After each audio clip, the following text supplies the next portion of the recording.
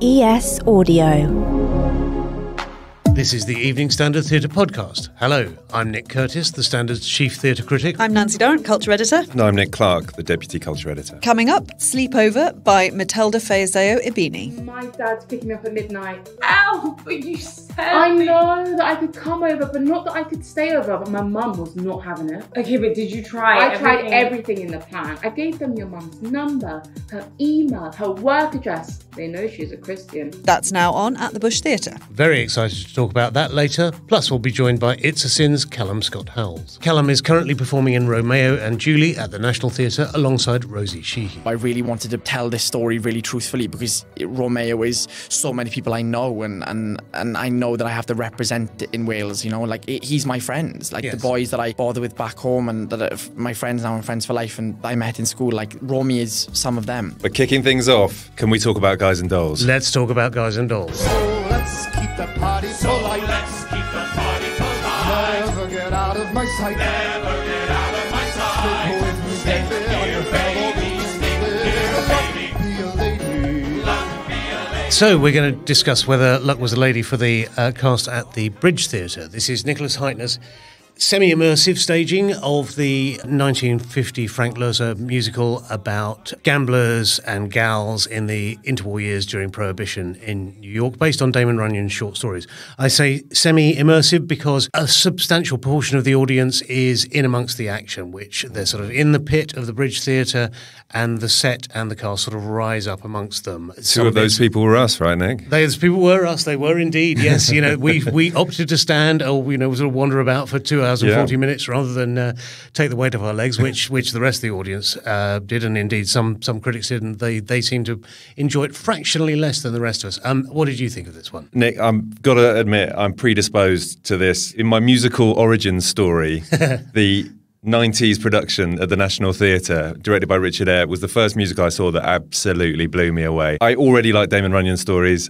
I love Guys and Dolls. And so going into this, it was always going to be one that I was looking forward to, and it didn't disappoint. Yeah. This show is a knockout. Absolutely superb. It's two love stories, basically, two improbable love stories.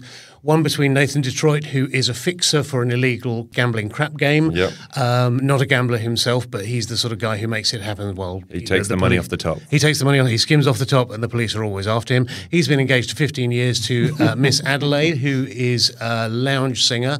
A scantily clad lounge singer, I think she'd be the first to admit, in a fairly dodgy club called the Hot Box.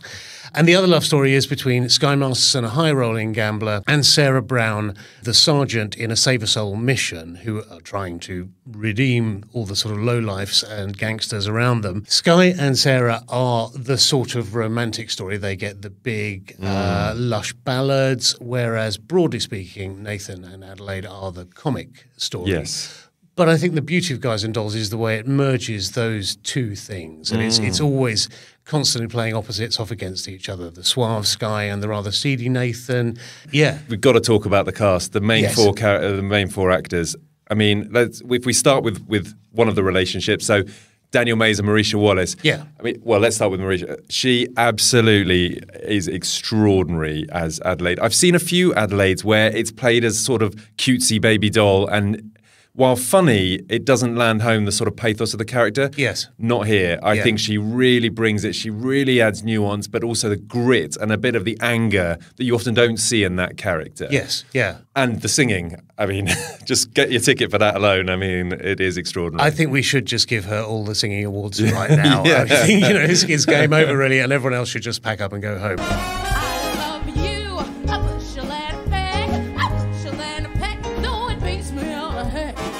She also has impeccable comic timing. Absolutely. One thing, we always talk about this as being Frank Loesser's musical, but it has, the book was written by Joe Swirling and Abe Burrows, and the dialogue is just wonderful. Adelaide's lines are just brilliant. I love that she's given a kitchen shower when she thinks she's about to get married by all her female friends, and she says, I'm going to be so good in the kitchen, I've tried all the other rooms, which I just think is lovely. She's obviously a star. She was wonderful in Oklahoma when that was put on at the Young Vic. She came out of the cast when that moved to the West End, so she could do this at the Bridge. And yeah, I mean, she just is absolutely steals the show. And then opposite her is Daniel Mays, who isn't a sort of traditional musical theatre actor. No. But what he really brings is he is a classic Nathan Detroit. He's got that sort of rumpled look. He looks like the Fixer and still so charismatic with it. He is the sort of comic underpinning in a way. And yeah. I absolutely loved his performance. I mean, actually, in this show, the harder probably performances are the other two romantic leads, because really they don't have the comedy. I mean, they have some funny lines in there, but not as sort of consistent as Adelaide and Nathan Detroit. You're right. So Sarah Brown is played by Celinda Schoenmaker. I believe I've got that right. Who has done her time in musical theatre. She's done a couple of years. Les Mis, Phantom, I think she's been in as well. I thought there was a beautiful sort of clarity to her singing and her acting. Almost total newcomer, Andrew Richardson. This is his professional stage debut. And you wouldn't know it. You wouldn't know it, would you? No. Looks like he's been doing it for years. You know, you'd think he'd been playing Sky for decades. He's terrific, isn't he? He's absolutely superb. And again, just adds that extra depth. Sky Marston is a character that can go off and become a bit sappier towards the end, but not with Andrew at the helm here. He really adds something to it. I just found all four really complemented each other. Yeah. You know, they each had their moments. Nicely Johnson is played by Cedric Neal, who has the great sort of gospel number. It's the built-in showstopper in the show, Sit Down, You're Rocking the Boat. Nicely Johnson is quite often seen as this big slob who gets his moment sort of late on in the day. I just think there's so much thought and attention to detail of every aspect of this show has gone in. And it's a show that, you know, it doesn't need that much, but when it gets it, boy, does it sing even more. I thought about the immersive staging, because they have the hustlers, the lowlifes, the people trying to save your soul, all weaving in amongst you. The stage is going up and down, and you really feel part of it. It just adds to the energy of Broadway from the 1920s. It really does. The nice thing about the focus shifting all the time was when Sky was singing Luck Be a Lady Tonight, he was singing it at various points around the stage. He actually sang one line of it, a lady shouldn't leave her escort. He sang that to my wife and then turned to me and said, it isn't fair, it isn't right. I was like, yeah, absolutely, quite right too. It's a sublime bit of direction from Nicholas Hytner. Yep, and also absolutely working in tandem with designer Bunny Christie and choreographer Dame Arlene Phillips, who's working with James Cousins on this. There was a slight snippiness. This has been programmed into the Bridge for quite a long period of time. It's obviously meant to be a money spinner, and fair dues. Theatres are still, I think, suffering from the pandemic. The last thing that was at the Bridge, John Gabriel Borkman by Ibsen, was probably not going to absolutely couldn't be more different stuff rolling into the coffers.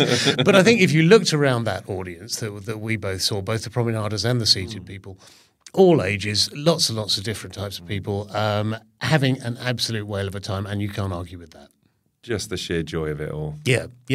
Exhilarating and blissful. Viva Guys and Dolls. Viva Guys and Dolls.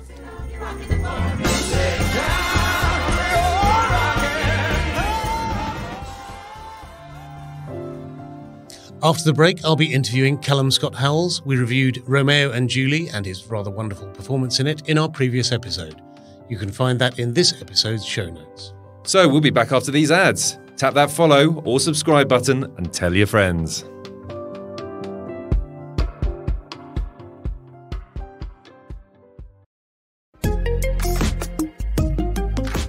Welcome back to the Evening Standard Theatre podcast. I'm joined now by Callum Scott Howells, sometime star of It's a Sin and the MC in Cabaret, now appearing in Romeo and Julie at the National Theatre. Callum, welcome. How are you? Hi, Nick. Yes, I'm very well, thank you. How are you? Thank you for having me. I'm really good. Nice to have you here. I could describe the play, but how would you describe Romeo and Julie to an audience coming to it cold? So I think the way I describe it as like a sort of a rom-com set in Splot with these two lovers, I guess, but people more than anything. For the English audience, we should say Splot is a district of Cardiff. Yes.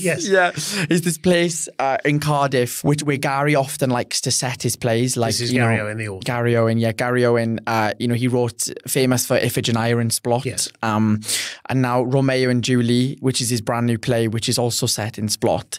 A place where, it's a very interesting place in Cardiff because it's kind of, nowadays, I guess, there are some kind of cool parts of Splot, but also there are also parts of Splot where it's quite deprived and there's a lot of poverty. So it tells the story of Romeo, who's a single dad, and he lives in Odell Street, and Julie, who lives in Moordale Road, which is kind of streets that are 10 minutes apart. So these two people who have lived relatively close together, but come from kind of different backgrounds, but kind of it's not like she's rich, he's poor. It's almost like Julie is working class and Romeo is kind of almost an underclass. Yes. And he lives in sort of with his alcoholic mum Barb, and they're really kind of fighting just to get by every day, really. Yeah. Whereas Julie, her parents, you know, they both have jobs. It's just very different to his sort of surroundings, and I think that's the story, really. And they fall in love, and Julie has these aspirations of going to Cambridge. The question is whether she's going to get involved with this young lad who has a baby daughter, isn't it? And events spiral from there. I won't put any spoilers on the plot, but I'd say it's inspired by Romeo and Juliet rather than based on, wouldn't you? It sort Definitely of leaps off into a very different area. Yeah. He's also sort of effectively a carer to his mum, isn't he? A sort of parent to his mother. I was very interested in the physicality of your performance. Really? There seemed to be a tension in your body on stage, Yes. sort of suggesting that all the things that basically he was bearing on his shoulders. Yeah, it's so interesting, right? Because I had a couple of people say this to me since seeing the show about the physicality of the role. I'm never aware of it as an actor. You know, I think what happens is when I'm rehearsing the play like this, and I guess it also happened with Cabaret, the play I did before this, is that when I'm sort of playing the circumstances of each scene, I think when you play it truthfully, and like the way we did it with Rachel, and this is the way Rachel often likes to work. This is the director, Rachel O'Riordan. Riordan, yes, who is also AD of the Lyric Hammersmith. Yes. She really wants to examine every detail. So, you know, for example, there's a scene that takes place in the play, as you know, Nick, where Romy is there and he wants to go on a night out with Julie. He's going to, and they've agreed that Barb will come home and look after Niamh whilst he's out. But Barb comes home drunk. Obviously, the problem is then he doesn't want to let Barb look after Niamh alone whilst drunk, because anything can happen. Yeah. So, you know, like that scene in particular, I found sort of so hard to play because I'm dealing with my mother and also the problem of wanting to go and see this girl that I'm able to have a night out with her on my own, you know? Yeah. So that's one part where I feel particularly tense. And it's just so interesting, like people can pick up on that. And it's just interesting to kind of hear, really, because I always find that like it's never enough. I always go like, oh, are people going to understand Romy's tension here? But it's actually nice that you've said that, because it's cool to know that, you know, I don't know, that my job is, I don't know, I'm doing my job, right. I guess. So, well done. Job well done. It's very funny and it's quite romantic, as well as dealing with very serious issues. It's also part of the policy of the artistic director of the National Theatre, Rufus Norris, to enter into co-productions with regional theatres, in this case the Sherman Theatre in Cardiff, which Rachel O'Riordan previously ran, and where she had an established relationship with Gary Owen, the Welsh playwright, didn't she? I think this is feeding in very interestingly into the sort of ecology of the National Theatre, and therefore into London Theatre, that you've got that tie-up with the Sherman at the moment. You've also got the tie-up with Sheffield Theatres with Standing on the Sky's Edge in the other auditorium at the National. I mean, does it feel good to be bringing a bit of Welsh culture into the capital? It's the dream. Like it's things that I only ever wanted to do as an actor when I was young, because I love telling Welsh stories more than anything. I love being able to sort of play Welsh characters and show four-dimensional Welsh characters on stage and screen, but particularly on stage, because it's so cool, because it's there and it's in front of an audience in the capital of England, which is really cool. And I feel very lucky to be doing it, especially at the National. You know, it's a place that I've been going to ever since I was a young boy. I saw some of the best theatrical experiences I've ever had. Yes. So to be there now, telling this story feels particularly important. And also, like you said, to be in a co-production with the Sherman, opening it at the National and getting, you know, lovely reviews like we've been lucky to have, and also having lovely audience reactions, and now knowing that we're taking it to Cardiff and knowing that we have something great and we're bringing it home is something really cool. And it feels like a proper success story. And I'm not taking responsibility for that. I'm saying it on behalf of me and the team and Rachel and Gary. Like, we feel very, very proud of this piece, and we're so excited to take it to the motherland. You mentioned you going there as a boy. I mean, you started your career very early. You were on presenter on children's television in your teens. You were on Britain's Got Talent as part of a choir, and I believe beaten by Pudsey the dog. By a dog, yes. Thanks for mentioning that, Nick. That's okay. I'm sure you're not bitter about it anymore. I'm so bitter.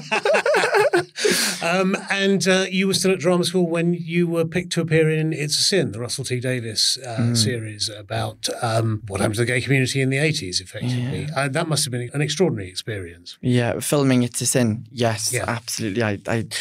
It was so formative for me. I learned so much about myself as an actor and about sort of really just being thrown in the deep end, really, and being part of a show that we knew was very important from the off, and we had a responsibility to tell this story very honestly and truthfully. And I loved it, and I learned so much, and I think it's really informed my work now going forward. You know, like, for example, like Romeo and Julie, you know, like, not just the work I do, but the way I sort of attack it, you know, like playing Romeo, I really wanted to tell this story really truthfully, because Romeo is so many people I know, and I know that I have to represent it in Wales, you know, like he's my friends, like the boys that I bother with back home, and that are my friends now and friends for life, and I met in school, like Romeo is some of them. So like doing It's a Sin has really taught me how to really take responsibility for the role, and not just sort of give a wish-washy generalized character, and really sort of examine every detail. And Russell was a big part of that as well, because his writing is so brutally honest. And I think you said as well that there's quite a lot of Colin in you, that you were quite similar to the character at the start out, or, you know, certainly quite sort of shy and naive in the way that character was. When you took it on. Gosh, absolutely. When I first came to London at 16, when I did a show here,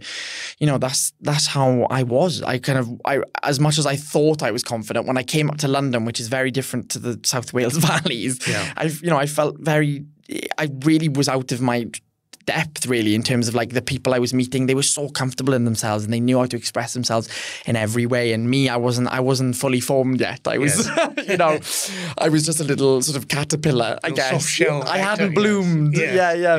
So it was really, that's how I was. And so Colin, in many ways, I really identified with him. You know, I've said it before, but some of those scenes I really wasn't acting. Like some of those scenes, like it felt so like close to the bone that I sort of just was kind of living in it for those times. It was cool. I believe your co-star Neil Patrick Harris became obsessed with the way you say beautiful. And given this is radio, I think we have to get you to say beautiful. Oh, beautiful. Isn't that lovely? Always. He'd never heard like a proper Welsh accent, which is obviously like my Valley's accent. You can't get more proper, really. It's taken me back. I did my journalism training in Cardiff. I lived in Cathays for a year with a bunch of Welsh Cardiff guys. Uni? So, but you went from It's a Sin into Cabaret, playing the MC, another sort of stonking part to take on at a relatively young age. At the age of what, 20 or 21 you were at the time, had to anchor that whole thing? Yeah. Well, I was 20... How old was I? 23. I was 23. Yeah, I thought you were... That's okay. No. Thank you. That's a compliment. Let's shave off a couple of years. Just accept it. Let's stick with 21. We've all been through the pandemic. We can all take back a couple of years. Yeah, we can. Exactly. Yeah, so I was 23 playing it. Even still, like being 23 and playing the MC, you know, I was very scared because part of me was very aware that I'm going to play the MC now in this production, and I was almost quite aware that I probably wouldn't play it again in another production, because I've done this now, and so I was sort of considering that before I played it, and I was very much going, am I ready? But you know, I met Rebecca Frecknell, who's the director of the show, and Jen, who's the MD, and all the creative team. And you know, when I started rehearsals, I very much then was like, I really, really feel like I'm ready to do this. Like, I feel like I'm ready to kind of give this a go and give my interpretation of it. And I loved it. I really felt looked after, and I was able to express myself freely with the character. And, you know, the creative team of the show, because obviously I was going into a pre-existing production. Eddie Redmayne originated it. I was really able to kind of create the character from scratch, and that was very much the case. You know, they redesigned costumes. We even redid numbers, like re-examined them. So like Two Ladies, the version I did was a brand new version for the show. And you know, we really got to like really make it sexual and really examine all the sex that's in it, because you know, it is set in a sex club. So I really wanted to bring that to her, and I also wanted to bring, you know, the sort of what Germany is hurtling towards within that time, and that's, you know, they are heading towards a dictatorship with a man who is absolutely he's mad. And I think I really wanted to kind of look at that, and because obviously like it's set in sort of the turn of the decade, so it's 1929 into 1930. So Hitler still hasn't sort of risen to power yet, but he's there and he's within Germany. We know what's coming. Yeah. And I think sort of being able to look at that, and also whilst being within the Kit Kat Club, it was a recipe for something really cool. It's a very powerful combination in that show. Yes. The sort of the chemical mix of that show is very subtle and very clever and very potent. I think. Very cool. Yeah, I'm glad you say so, because there's kind of a sort of an It's a Sin repertory company on our stages this year. There is. Amari Douglas is going into A Little Life, isn't Yes. he, at the Pinto, having previously done Clifford in Cabaret. And Constellations. Yeah, and Lydia West is coming to the Barbican to do this pioneering example of eco theatre. Are you still mates? Do you consult? Do you sort of ring each other and go, got this gig, got this? We do. We have a group chat. Well, Amari and Lydia in particular, they're my best friends in the world. And we talk a lot. I'm so proud of them and everything they're doing. And, it's just so great. And, the play Lydia's doing sounds epic. And also A Little Life is obviously going to be tremendous. We know that for a fact. So I feel so proud of their work. I love them dearly. So you can bet your bottom dollar that I'll be there for sure. And yeah, it's cool, isn't it, though? I feel very proud of us, because it's one thing, to do It's a Sin and be on screen, but it's also another thing to then be on stage and, sort of really try and be as equally successful on stage. It's a very different medium. So Absolutely. I feel very proud of us as a team, because they're just amazing and I love them very dearly. Great. That was Callum Scott Howells, star of Romeo and Julie at the National Theatre. Callum, thanks so much for joining us. Thank you for having me, Nick. Thank you very much. Coming up, we review Sleepover at the Bush Theatre. If you're enjoying the show and want to hear more, hit the follow button and rate.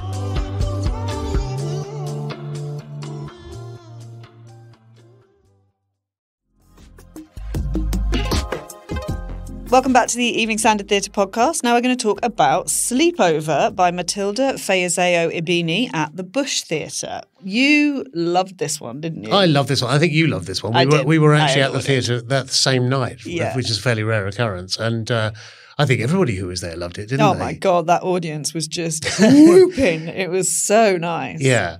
This is a play about a sleepover. Yeah, exactly. It's basically 4 black girls in East London, aged about 15, 16 at the start, going up to, I think, around the time of A-levels. It's sort of 16 to 18. It effectively starts on a 16th birthday sleepover, doesn't it? They all get together for a sleepover to celebrate Shan's 16th birthday, I believe, don't they? Exactly. And they're millennials, so they are 16 in 2016, they are 18 in 2018, and I'm not giving much away if they say at the end of the play, we're looking forward to a great 2019. Oh, boy. Oh, well, yeah, good luck, girls. But we see them sort of navigate grief and health issues. Shan has sickle cell disease, parental relationships and love of kind of all kinds, really. Absolutely. Sexuality of all kinds, they sort of explore, don't they? Exactly. Well. And at various kind of sleepovers, sort of sleepovers, like, I kind of feel like the sleepover conceit, she sort of lets it slide a little bit towards the end, I think. But some of their houses... Which is fine. Which is totally fine, because you don't need to stick to it. They just get together. They get together in homes.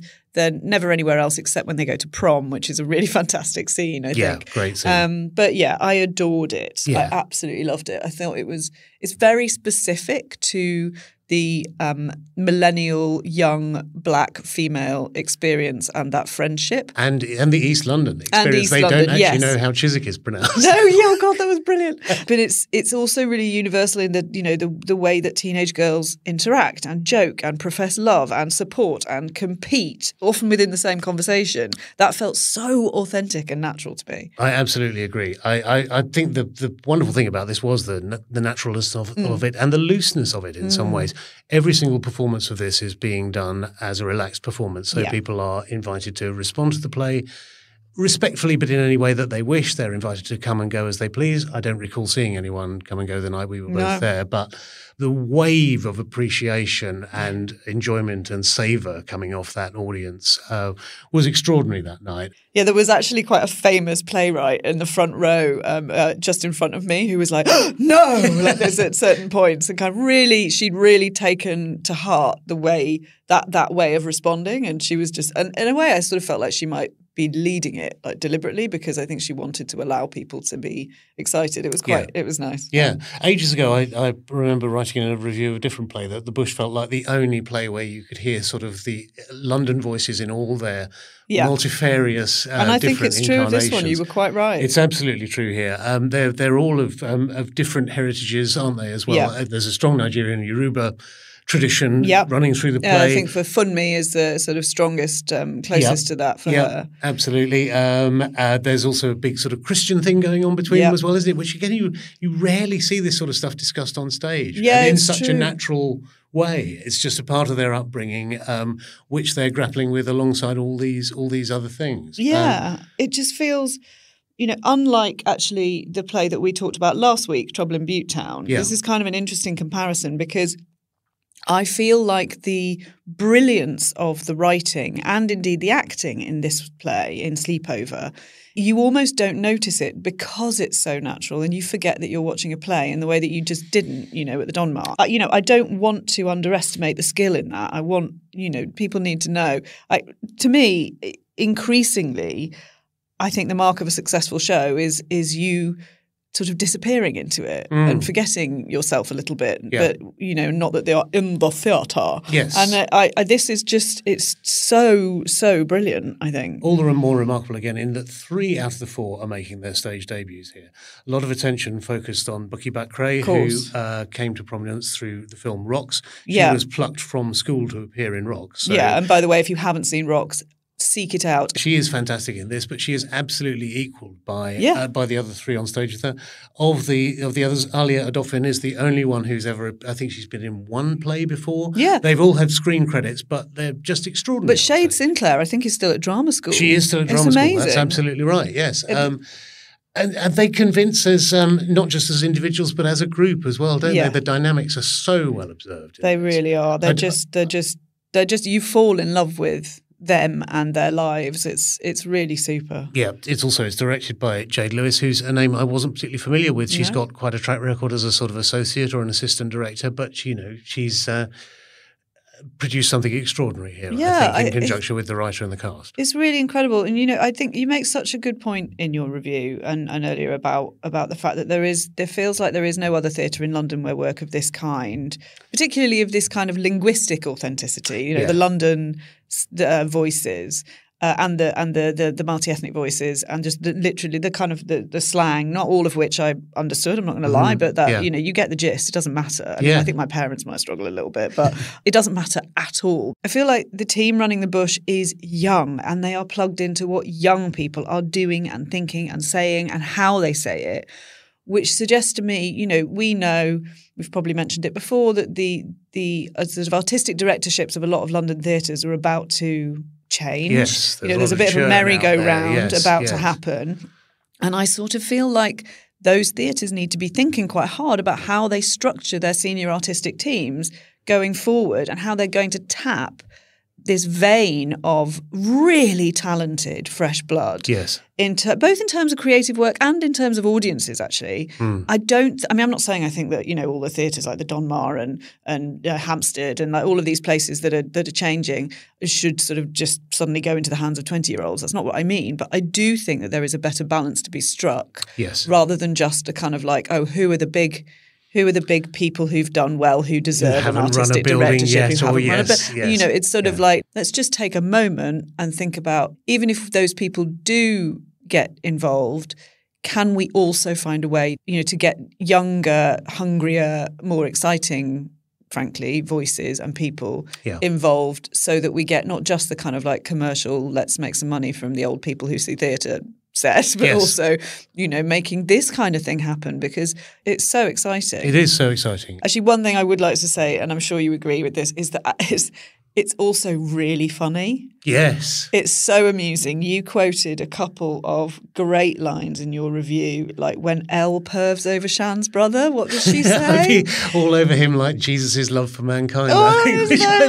Just the place just collapsed at that point from what I remember. And which also, follows on from the other character saying I'd be all over him like cocoa butter. It's so great. And also I like when Shan gets asked out by a boy, Funmi she sort of immediately, she kind of looks up and she's like counting on her fingers, like, Anthony. He is the 6th pengest boy we know. Yes. It's absolutely, it rang so true. It is yes, brilliant. we do. We are teenage girls and we have a ranking. Yeah, and all the little sort And of we all slanging know and it. teasing about you're really beautiful. It's not your fault. You've got no edges. Yeah. Things like that. It's just So it's great. really lovely. I think Yeah, really lovely. I think this is I think anyone would enjoy this, and I think that everyone should go and see it. I agree. It'd be wonderful if it had it sits perfectly in the bush, but it'd be wonderful if it had a future life. Wouldn't it? Well, fingers crossed. Producers, I think you should get involved. Yep. Second that entirely. That's it for this week's episode of the Evening Standard Theatre Podcast. I'm Nick Curtis. I'm Nancy Dorrant. And I'm Nick Clark. We'll be back next Sunday. Make sure you hit, rate, follow, and leave us a review. See you soon.